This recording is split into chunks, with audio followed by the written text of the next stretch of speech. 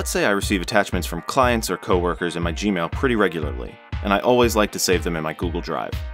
But I'm tired of having to open each and every email and clicking through to save it. If I could do it automatically, I'd be able to save a lot of time. Well, it turns out I can do it automatically with Zapier. If you haven't heard of Zapier yet, it's a tool that automates your tedious manual work so you can handle the tasks that really require brain power. All I'll need to do is connect Gmail and Google Drive. First things first, I'll connect my Gmail account. We keep your account information secure with bank-level encryption. We don't take chances with your data.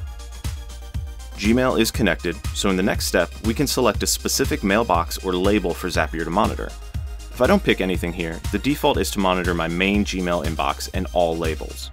If I want to narrow this zap to a specific inbox, I just click on this down caret button and I can pick from a list. And now let's get Google Drive connected. This gives Zapier permission to save the attachment to Google Drive. We have some more down caret buttons to select a specific drive and folder if we want to save these somewhere in particular.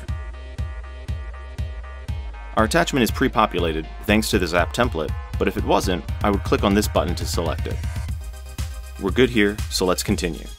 When I click Test, we're actually going to save this attachment to Google Drive, so keep that in mind when you test your own Zaps. It's a success, so let's check out my drive. There it is.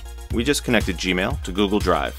Now every time a new attachment comes into my Gmail, this Zap will run and save it to Google Drive.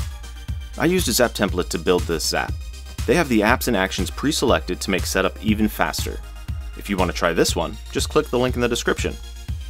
Let us know in the comments what tasks you want to automate.